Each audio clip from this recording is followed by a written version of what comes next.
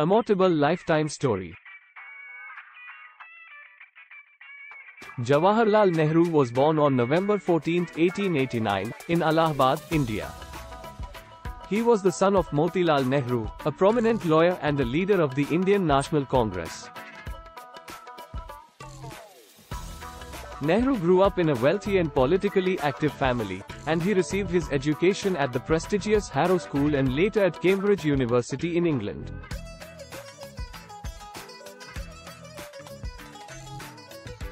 After completing his education, Nehru returned to India in 1912 and became involved in the Indian independence movement.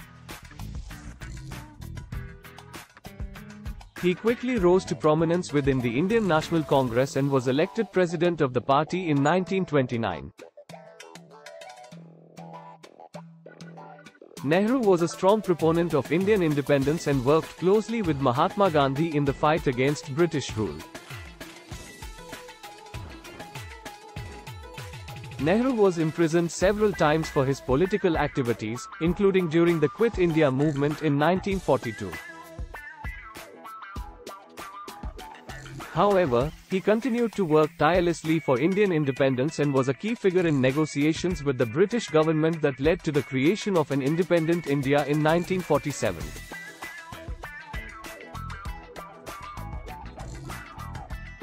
Following India's independence, Nehru became the country's first Prime Minister. He was tasked with the difficult job of uniting a diverse and often divided nation and establishing a functioning government. Nehru's vision for India was one of secularism, democracy, and socialism.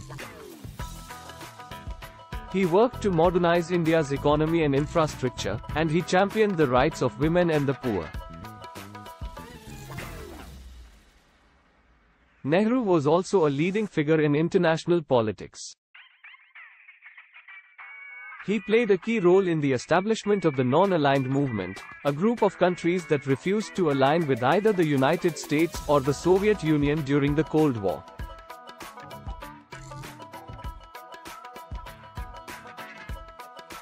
Nehru believed that India should maintain its independence and autonomy and should not be forced to choose between the two superpowers.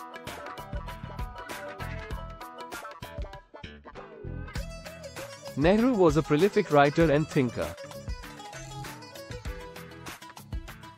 He wrote several books, including The Discovery of India, which explores India's history and culture.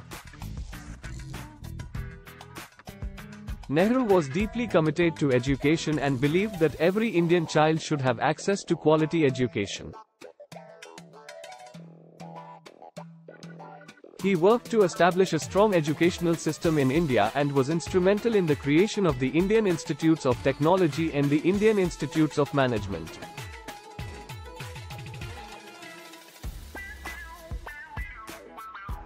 Nehru died on May 27, 1964, and his passing was mourned by people across India and around the world.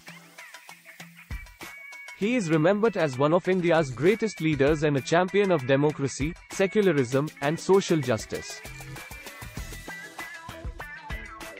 His legacy lives on in the modern Indian state and in the hearts and minds of millions of Indians who continue to be inspired by his vision and his example.